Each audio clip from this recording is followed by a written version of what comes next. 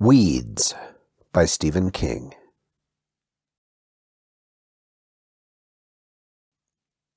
Jordy Verrill's place was out on Bluebird Creek, and he was alone when the meteor traced low fire across the sky and hit on the creek's east bank.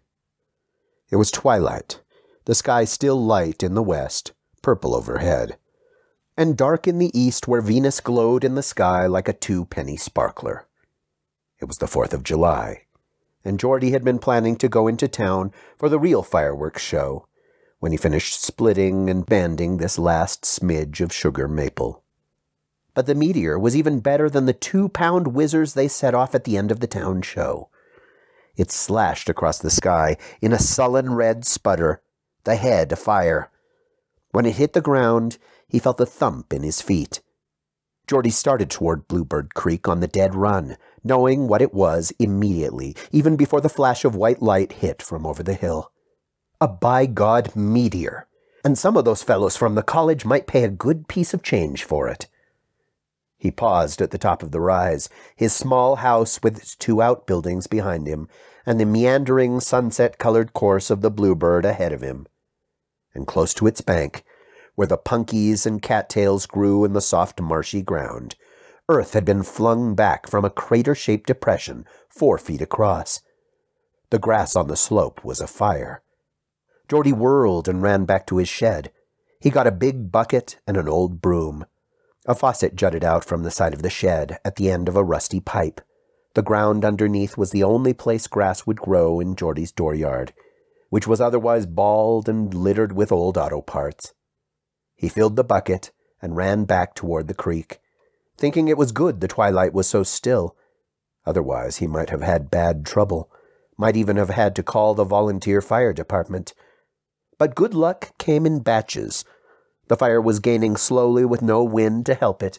It moved out from the crater in a semicircle, drawing a crescent of black onto the summer green bank. Moving slowly, with no wasted motion, he had fought grass fires before. Jordy dipped his broom in the water and beat the flames with it. He worked one end of the fire front and then the other, narrowing the burn zone to 20 feet. 10. Nothing. Panting a little, soot on his thin cheeks like beard shadow, he turned around and saw 4 or 5 burning circles that had been lit by sparks. He went to each and slapped them out with his wet broom. Now for that meteor. He walked down to the crater, leather boots sending up little puffs of ash, and hunkered down. It was in there all right, and it was the size of a volleyball. It was glowing red-white molten, and Jordy thanked his lucky stars that it had landed here, where it was marshy, and not in the middle of his hayfield. He poked it with his boot, a roundish hunk of rock melted jagged in places by its super-hot ride from the reaches of the universe all the way into Jordy Verrill's New Hampshire farmstead on the 4th of July. He picked up his bucket again and doused the meteor with the water that remained. There was a baleful hiss and a cloud of steam. When it cleared away and Jordy saw what had happened, he dropped the bucket and slapped his forehead. "There, you done it now, Jordy, you lunkhead." The meteor had broken neatly in 2, and there was something inside. Jordy bent forward. White stuff had fallen out of a central hollow, white, flaky stuff that looked like Quaker oats. "Well, beat my ass," Jordy muttered. He got down on his knees and poked at the white stuff. "Yee, ouch!" He snatched his fingers away and sucked them, his eyes watering. He was going to have a crop of blisters, just as sure as shit grows under a privy. A series of thunderclaps went off behind him, and Jordy leaped to his feet, looking wildly at the sky. Then he relaxed. It was just the 1-pound crackers they always started the fireworks show with. He hunkered down again, never minding the green starbursts spreading in the sky behind him. He had his own fireworks to worry about. Jordy wasn't bright. He had a potato face, large, blocky hands that were as apt to hoe up the carrots as the weeds that grew between them, and he got along as best he could. He fixed cars and sold wood, and in the winter he drove Christmas trees down to Boston. Thinking was hard work for him. Thinking hurt, because there was a dead short somewhere inside, and keeping at it for long made him want to take a nap or beat his meat and forget the whole thing. For Jordy, there were 3 types of thinking. Plain thinking, like what you were going to have for supper, or the best way to pull a motor with his old and bulky chainfall. Work thinking, and big thinking. Big thinking was like when all the cows died, and he was trying to figure if Mr. Warren down at the bank would give him an extension on his loan. Like when you had to decide which bills to pay at the end of the month. Like what he was going to do about this meteor. He decided the best way to start would be to have some pictures. He went back to the house, got his Kodak, went back to the creek, and took 2 flash photos of the thing, lying there cracked open like an egg with Quaker oats coming out of it instead of yolk. It was still too hot to touch. That was all right. He would just leave her lay. If he took it up to the college in a tow sack, maybe they would say, "Jordy Verrill, look what you done, you fucking lunkhead. You picked her up and bust her all to hell." Yes, leave her lay. That was the ticket. It was on his land. If any of those college professors tried to take his meteor, he'd sick the county sheriff on them. If they wanted to cart it off and take pictures of it and measure it and feed little pieces of it to their guinea pigs, they'd have to pay him for the privilege. $25 or no meteor, Jordy said. He stood to his full height. He listened. He shoved his chest up against the air. "You heard me? $25, cash on the nail." Huge, shattering thunderclaps in the sky. He turned around. Lights glared in the sky over town, each one followed by a cannon report that echoed and vaulted off the hills. These were followed by sprays of iridescent color in fractured starburst patterns. It was the grand finale of the fireworks show, and the first time he'd missed seeing it on the town common, with a hot dog in one hand and a cone of spun sugar in the other, in over 15 years. "It don't matter," Jordy shouted at the sky. "I got the biggest damn firework Cleves Mill's ever seen, and it's on my land."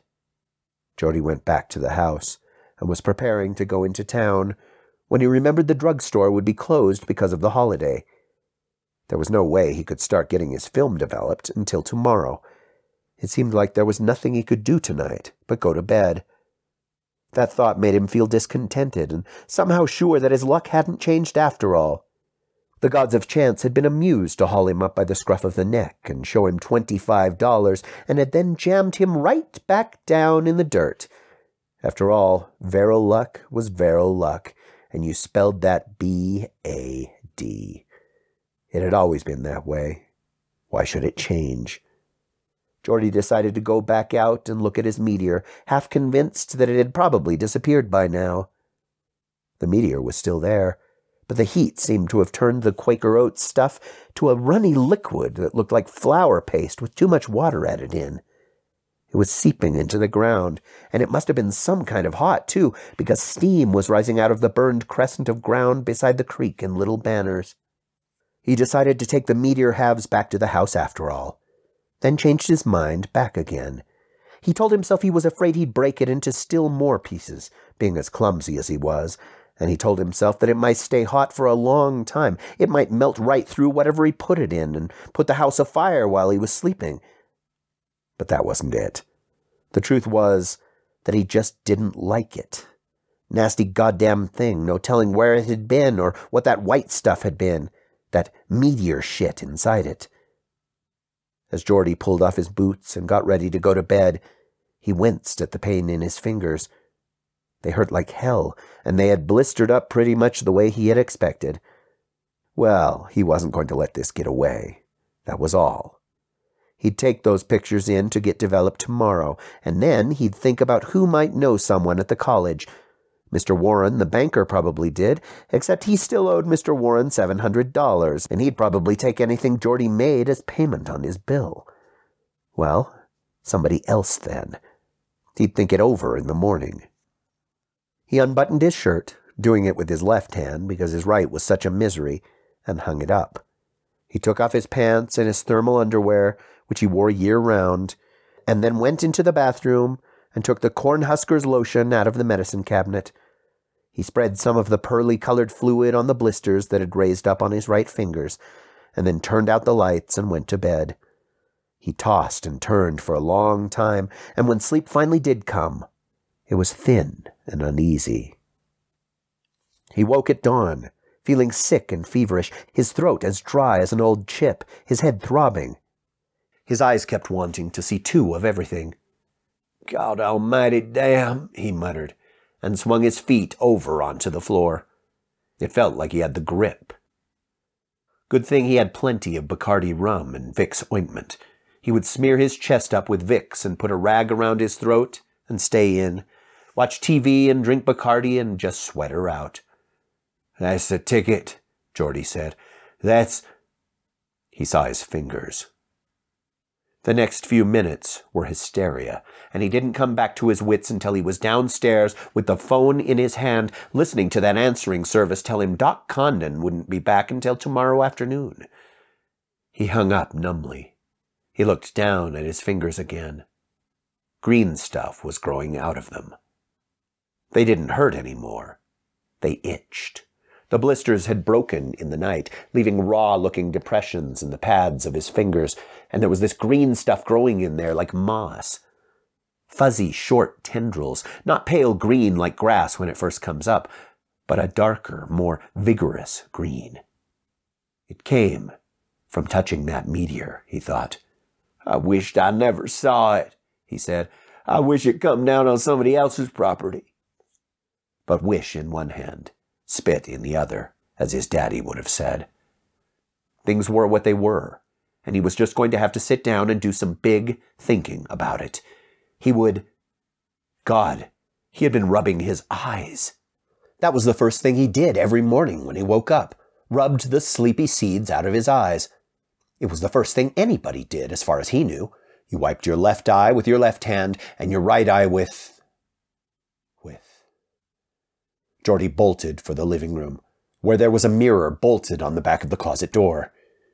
He stared into his eyes. He looked for a long time, even going so far as to pull the lids away from the eyeballs. He did it with his left hand. They were okay. A little bloodshot and scared for damn sure, but otherwise they were just Jordy Verrill's blue 46-year-old peepers, a little nearsighted now, so he had to wear specs when he read the Seed catalog, or one of his Louis L'Amour westerns, or one of the dirty books he kept in the drawer of his night table. Uttering a long sigh, he went back upstairs. He used half a package of Red Cross cotton, carefully bandaging his fingers. It took him quite a while, working only with his left hand, which was his dumb hand. When he was done, he knew it was time to sit down for a spell of big thinking. But he couldn't face that yet, so he went out to look at his meteor. He groaned when he saw it. He couldn't help it. The white stuff was all gone. The steam was gone. So was the burned crescent of ground. Where the burn had been, there was now a fresh growth of dark green tendrils, already as high as clipped grass. It had begun to rain in the night, and the rain had brought it along fast. Jordy shuddered, just looking at it. The fingers of his right hand itched insanely, making him want to turn around and run back to the shed and turn on the faucet and rip off the cotton and stick his fingers under its cooling flow. But that would make it worse. Look what just a little rain had done to this here. He crept a little closer to the clear line of demarcation between yellow hay stubble and new green growth. He hunkered down and looked at it. He had never seen any plant that grew so thick, not even clover. Even with your nose practically touching the stuff, you couldn't see the ground. It was the exact color of a flourishing, well-tended lawn. But the plants weren't blades. They were round instead of flat, and tiny tendrils sprouted from each stalk like branches from the bole of a tree. Except that they were more limber than branches. What they really reminded him of were arms. Horrible, boneless green arms. Then Jordy's breath stopped in his throat. If anyone had been close enough to see him, they would have been reminded of that old saying, he had his ear to the ground. In this case, it was literally true. He could hear the stuff growing. Very faintly, the earth was groaning, as if in a sleep filled with pain. He could hear it being pulled apart and riddled by the strong thrust of this thing's root system. Pebbles clunked against pebbles, clods crumbled into loose particles, and woven through these sounds was another, the rubbing of each tiny round stalk pushing itself up a little further and a little further, a grinding, squealing sound. "Christ have mercy!" Jordy whined, and scrambled to his feet. He backed away. It wasn't the sound of plant growth that frightened him exactly. Once, long ago in his youth, he had heard the corn making. Nowadays, the smartasses said that was just a story the rubes told each other, like holding frogs would bring on warts and stump liquor would charm them off. But when the summer was just right, hot every day and heavy showers at night, you could hear it. In August, you could hear it for maybe 2 nights. Jordy's father had fetched him out of bed, and they had stood on the back porch of the old place, not even breathing. And sure enough, Jordy had heard that low, grinding rumble from their corn patch. He could remember the low, red, swollen moon casting dim fire on the broad green leaves, the jumbled scarecrow that fluttered and dangled on the fence like a horrid and grinning Halloween treasure, the sound of crickets, and that other sound. It had scared him then, although his daddy said it was perfectly natural. It had scared him plenty. But it hadn't scared him like this. This sound was like an earthquake whispering deep down in the earth, working itself up through bedrock, shunting boulders aside, moving the ground, getting ready to make plates waltz off their shelves and coffee cups tap dance from counters to shatter on the linoleum. It was at the same time the smallest and the biggest sound he had ever heard. Jordy turned and ran back to his house. Now, you can explain why a smart man will do something, because a smart man goes by the facts. If a smart man gets car trouble, he goes to a service station. If he gets wasps in his house, he calls the exterminator. And if a smart man gets sick somehow, he calls the doctor. Jordy Verrill wasn't a smart man. He wasn't feeble or retarded, but he sure wasn't going to win any Quiz Kid award either. When God hands out the smart pills, he gives some people placebos, and Jordy was one of those.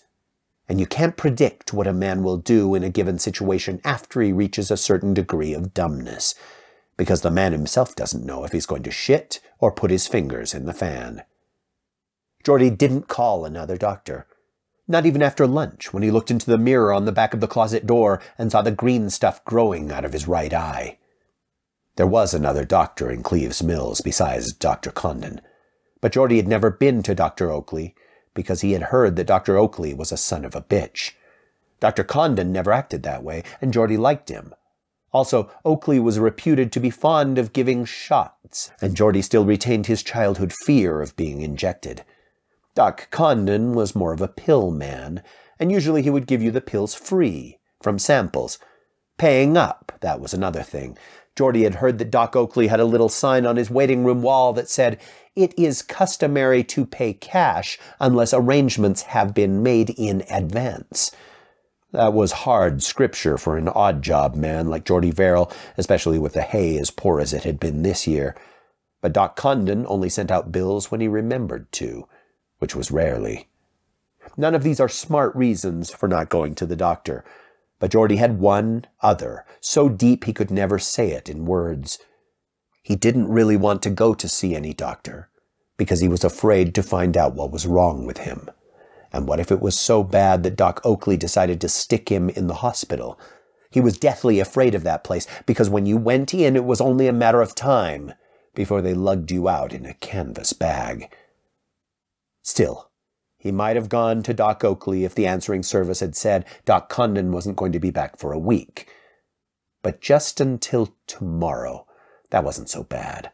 He could call Doc Condon tomorrow and get him to come out here and not have to sit in anybody's waiting room where everyone could see that revolting green stuff growing out of his eye.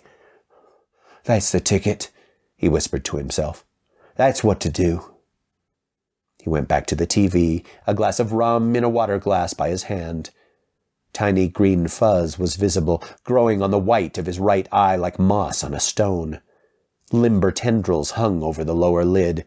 It itched something dreadful. And so the eye, of course, resorted to its old tried-and-true method of cleansing itself, and that's why Jordy, had he been a smart man, would have gone over to Doc Oakley's office just as fast as his old Dodge pickup could travel. His right eye was watering, a regular little sprinkling can. He fell asleep halfway through the afternoon soap operas. When he woke up at 5 o'clock, he was blind in his right eye. He looked in the mirror and moaned. His faded blue right eye was gone. What was in the socket now was a waving green jungle of weeds, and some of the little creepers hung halfway down his cheek. He put one hand up to his face before he could stop himself. He couldn't just rip the stuff out, the way you could hoe up the witchgrass in your tomato sets. He couldn't do that because his eye was still in there someplace. Wasn't it? Jordy screamed. The scream echoed through his house, and there was no one to hear it, because he was alone. He had never been so dreadfully alone in his life. It was 8 o'clock in the evening, and he had drunk the whole bottle of Bacardi, and he still wasn't schnookered. He wished he was schnookered. He had never wanted so badly to be out of sobriety. He had gone into the bathroom to piss off some of the rum, and that green stuff was growing out of his penis. Of course it was. It was wet down there, wasn't it? Almost always a little bit wet. Jordy went just the same, but it itched and hurt so much that he couldn't tell which was worse. And maybe next time he wouldn't be able to go at all. That wasn't what had made him scream. The thought of having that stuff inside him, that had made him scream. It was 1,000,000 times worse than the time he had gotten the bat caught in his hair while he was insulating old Mrs. Carver's attic. Somehow the green plants had picked the two best parts of him, his eyes and his pecker. It wasn't fair. It wasn't fair at all. It seemed like Jordy's luck was always in, and you spelled that kind of luck B-A-D. He started to cry and made himself stop because that would only make it grow the faster. He had no more hard liquor, but there was a half bottle of Ripple in the icebox, so he filled his tumbler with that and sat down again, dully watching the TV with his good eye. He glanced down at his right hand and saw green tendrils had wiggled out from underneath the cotton, and some stalks had pushed right up through it. "I'm growing," he said emptily, and moaned again. The wine made Jordy sleepy, and he dozed off. When he woke up, it was 10:30, and at first he was so muzzy from everything he had drunk that he didn't remember what had happened to him. All he was sure was that his mouth tasted funny, as if he had been chewing grass. Awful taste. It was like... Jordy bolted for the mirror, ran his tongue out, and screamed again. His tongue was covered with the fuzzy green growth. The insides of his cheeks were downy with it, and even his teeth looked greenish, as if they were rotting. And he itched like fire all over. He remembered once when he had been deer hunting and he had to take a squat right that minute or else, and he had gone and done it right in a patch of poison sumac. Jordy's luck was always in. That had been a bad itch, the rash he had gotten from that. But this was worse. This was a nightmare. His fingers, his eye, his pecker, and now his mouth. Cold water. The thought was so focused, so steely, that it didn't seem like his own at all. Commanding, it came again. Cold water. He had a vision of filling up the old clawfoot bathtub upstairs with cold water, then ripping off all his clothes and jumping in, drowning the itch forever. Madness. If he did that, it would grow all over him, and he would come out looking like a swamp log covered with moss. And yet the thought of cold water wouldn't go away. It was crazy, all right, but it would be so good to just soak in cold water until the itch was all gone.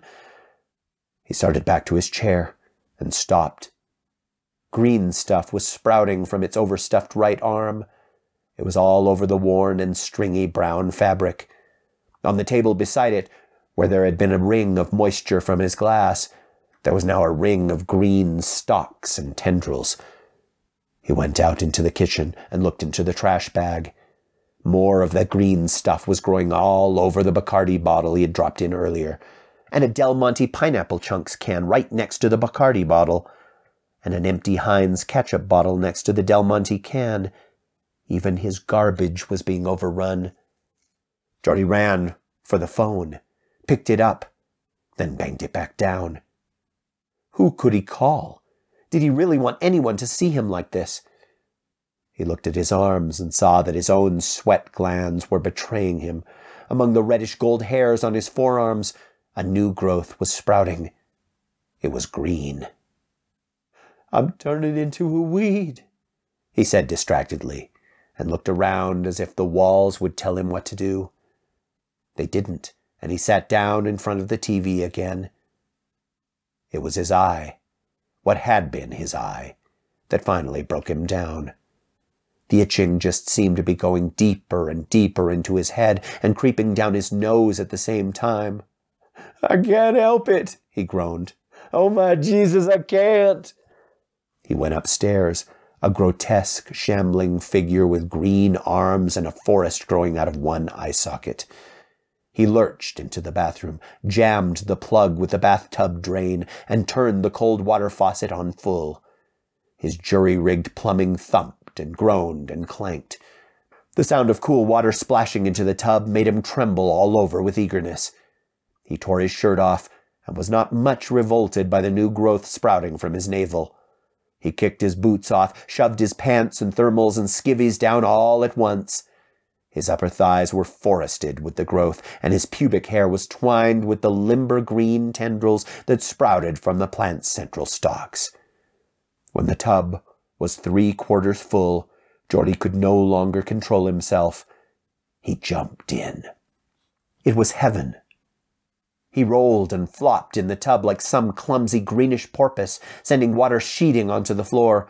He ducked his head and sloshed water over the back of his neck. He shoved his face under and came up blowing water. And he could feel the new growth spurt, could feel the weeds that had taken root in his body moving forward with amazing, terrifying speed. Shortly after midnight, a slumped, slowly moving figure topped the rise between Jordy Verrill's farm and Bluebird Creek. It stood looking down at the place where a meteor had impacted less than 30 hours before. Jordy's east pasture was a sea of growing green weeds. The hay was gone for a distance of 160 yards in every direction. Already the growth nearest the creek was over 1.5 feet high, and the tendrils that sprouted from the stalks moved with a twisting, writhing movement that was almost sentient. At one point, the bluebird itself was gone. It flowed into a green marsh and came out 4 feet further downstream.